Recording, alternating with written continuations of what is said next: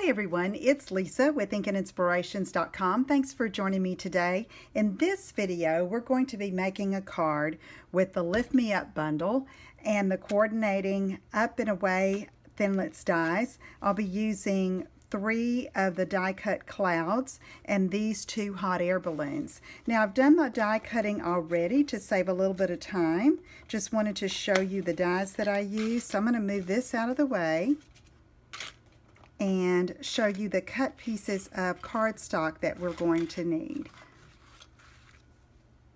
Alright, I have a Pacific Point base cut at 4 1/4 by 11, scored at 5 1/2, and we're going to fold that in half for a tent style card base.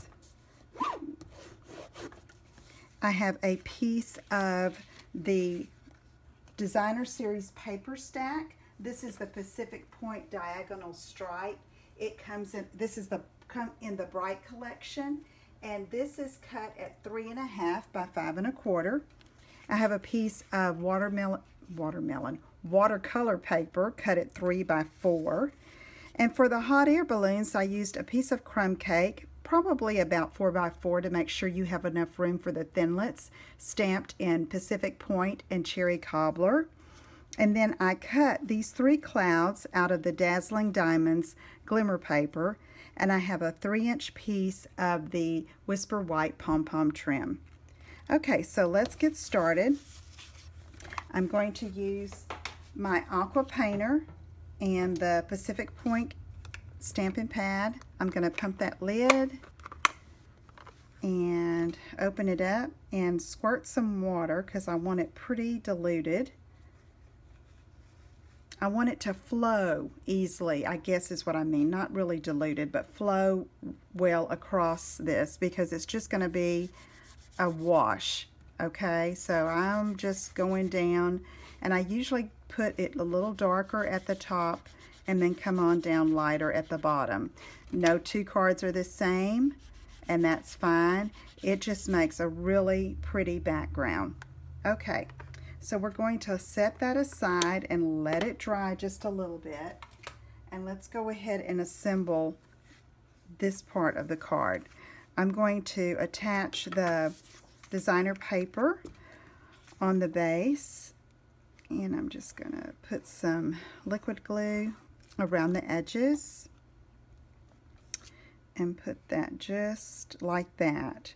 There's a smaller border top and bottom with a wider edge, about a 1/2 inch on each side of the designer paper. And you might ask, how did I decide on that size?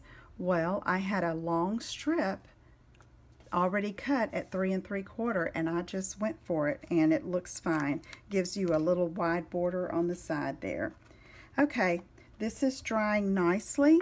I'm going to go ahead and turn it over and apply the mini pom-pom trim. I'm going to use some tear and tape and apply it right along the bottom edge. Tear off that end, and then when I pull off that paper backing, it's going to leave a wider than I need of a strip of adhesive, but it's going to work okay and be just fine when I put it on the card. So I'm going to line up the edge, and like I said, this is a 3 by 4 piece of watercolor paper, so a 3-inch strip of this pom-pom trim works just great. Okay, so now let's go ahead and apply that to the card. And so since I have the tear and tape at the bottom, I'm going to go ahead and put a strip across the top and peel that paper backing off, and then let's put it right here. And again, I'm centering it top and bottom, side to side. There is on this particular piece a wider border of the designer paper at the top and the bottom than on the sides. Okay, now what I want to do is I am going to stamp my sentiment right here on the designer paper in the left bottom corner, and I'm going to use Pacific Point again. and this says sending smiles across the miles. You could use any of the sentiments that you want from this set. You would just stamp it and then adjust your balloons accordingly. As long as it's not any wider than the 3 inches, you would be fine. So I'm going to put this right down here, and that's good. Looks pretty against that blue watercolor wash. Put that ink pad out of the way, and now let's get our clouds on here.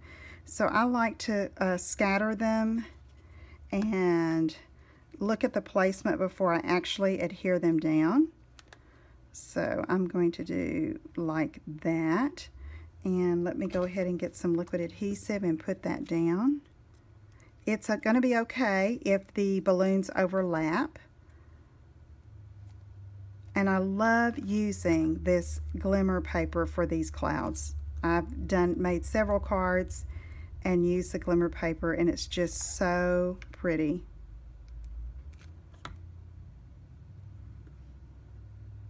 Okay, I'm going to do it just like that. Alright, so now let's decide how we're going to put our balloons. I think I'll do that, and this one down here, and that works out just right. Okay. The adhesive, I needed to press down a little more. You know, the Tombow takes a little while to dry, which is a blessing a lot of the times when your positioning is not just like you want it. You have time to move it. But on the watercolor paper, it takes a little longer to set, that I found anyway. So I'm just going to hold that there and then go ahead and put some more adhesive here.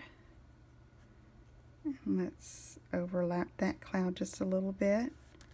And there you have a cute card that you can send to someone that lives far away. Anyway, I hope you enjoyed this, and we'll give it a try. To finish out the inside of the card, I'm going to put a piece of Whisper White cardstock and maybe stamp some more of the balloons on the inside so it all coordinates. Okay, thank you so much for tuning in. Be sure and visit my website at inkandinspirations.com, and I'll see you again soon. Take care. Bye-bye.